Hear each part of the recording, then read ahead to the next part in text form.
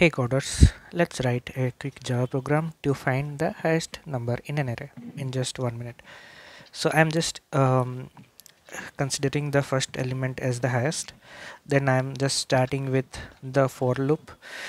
We'll go and uh, we'll loop through the rest of the elements till the end, and we will update the maximum or the highest whenever we find a bigger number. So that's why I am putting if number I is greater than highest, then we're gonna assign highest is equal to number I. So this is as simple as writing any kind of Java code. So we'll be printing that, and we are not using any sorting because we don't need that, because we're just printing the highest element, not second or not like second largest or second smallest element. So yeah,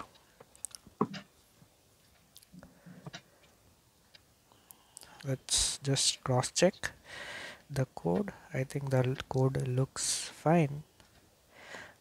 Now we're gonna run that.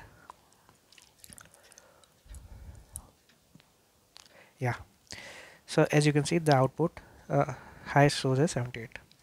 Thank you.